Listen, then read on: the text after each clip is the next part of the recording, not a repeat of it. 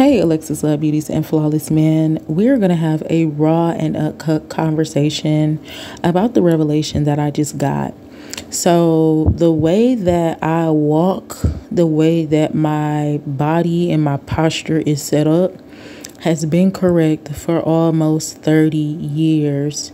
And the strong delusion that people begin to try to put my mind in, glory be to God, is that I'm a fast ass little girl, promiscuous, and just perverse in general. So the spirits in these people have tried to make me feel uncomfortable about the way that the Lord has created my body, the way that I have grown into a young lady, the way that I walk. People would say that I'm trying to purposely stick my chest out. I'm purposely trying to stick out my behind. Come to find out, I got this revelation from God. See, we have to go to God to get out of these strong delusions, because people have spoken curses over us and they have removed our innocence. I was never a fast ass little girl when I was like 10 or 12, just walking. I asked my mom what that meant. She said she don't know. That's fine. I forgive her. When you learn about your body and your posture and how you look and how you walk, when you learn how to truly walk as a young lady, you can look those things up online. I took an etiquette class at church. When a woman posts to walk, the shoulders are pressed back. When your shoulders are pressed back, that is correct posture. And when your posture is correct, your chest, whether it's big or small, is going to instantly set up. So for a woman, we look for our chest to set up, because it's supposed to. It causes back problems. Come on, Jesus. When you have a larger bosom or breast area and you are leaning over, it causes spinal and back problems. It puts a lot of stress. So it is healthy to walk with the correct posture. The easiest way to correct your posture is getting on a swing. Going to the park and getting on the swing, because you have no choice but to set up right. And the only thing that is moving is your legs. Another way you can correct your posture, I learned this from a physical therapist. Take both of your hands, lock them behind your back, or you can hold at the wrist, and you're going to just straighten your arms down. It should go a little bit beyond your buttocks, but however far your arms reach. And what you're seeing is your shoulders is pressing back. It's not that you're sticking your chest out. Your shoulders are pressing back, and your shoulders are in alignment with your chest. So it's pushing your chest up, but that's the illusion. Really, it's correcting your posture. So the posture correction comes from the shoulder area, and because your breast or your chest area is in alignment with that, it looks to be that but that's not force. That's just correct posture.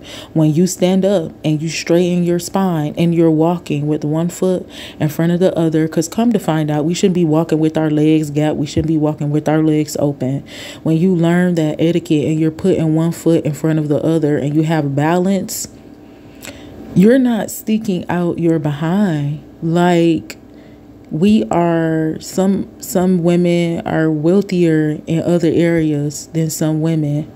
So you have to love what you have and know that I'm not doing this on purpose. I just know how to correct my posture. So walk how you walk. Walk how you walk. Make sure your posture is good, because they don't know that your back been hurting. And as far as the rump area, where some people are wealthier than others, it always got me, because I'm like, why is people saying that? So now y'all done put things over me, making me feel like I'm doing something wrong. I'm just walking in the room.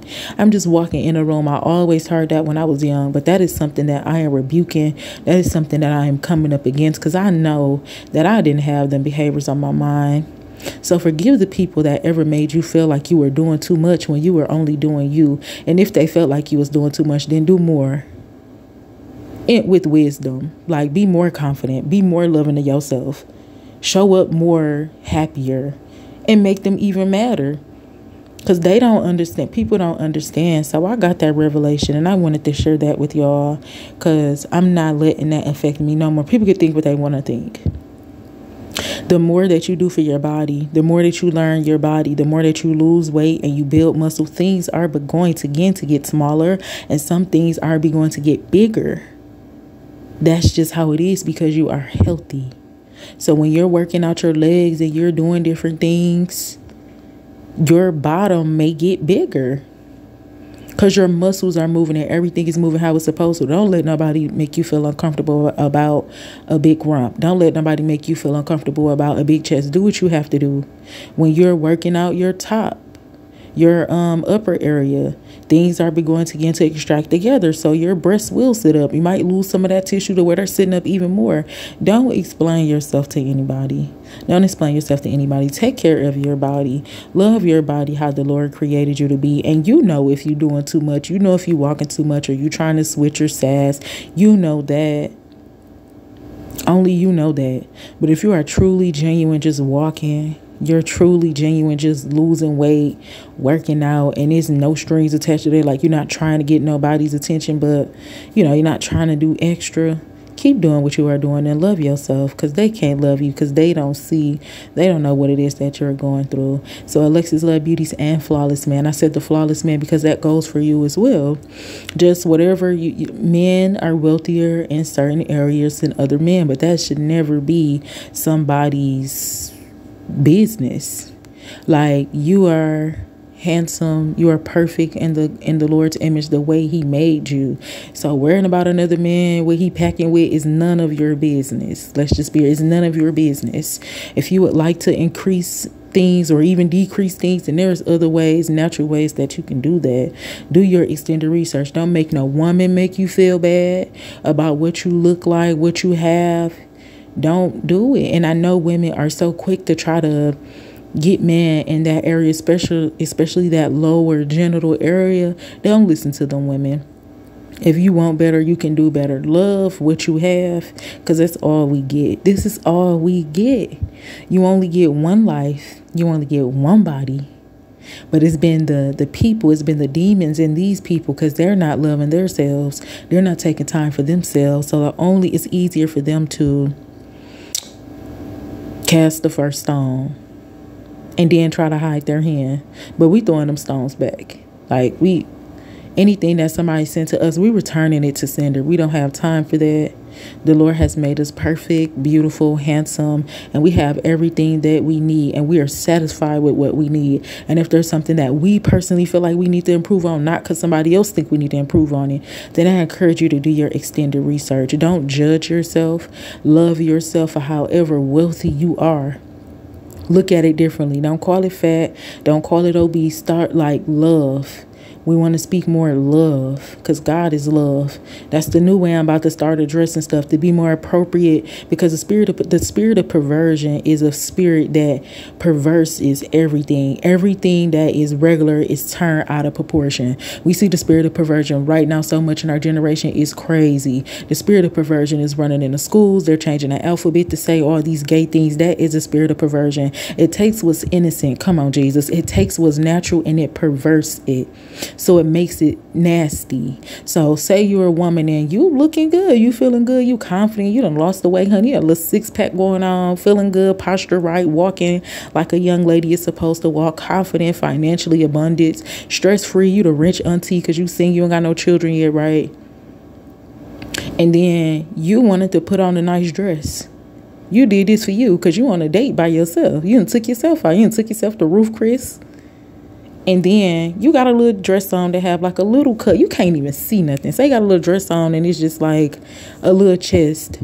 The spirit of perversion, when you go in with this positive energy, the spirit of perversion is going to have a man take that out of context. So I rebuke this in the name of Jesus. But say there's somebody in there, another man in there, and he ain't did the work on himself. So he's still in the world and he looking. He just keep looking. Or if you meet a man and he looking at the little chest you got out, that's the spirit of perversion. Going to perverse everything. Not knowing that I just got out the gym. I got a little tattoo on my chest. Like, the spirit of perversion takes anything that's innocent and it turns it trifling. It turns it nasty. It turns it into proportion.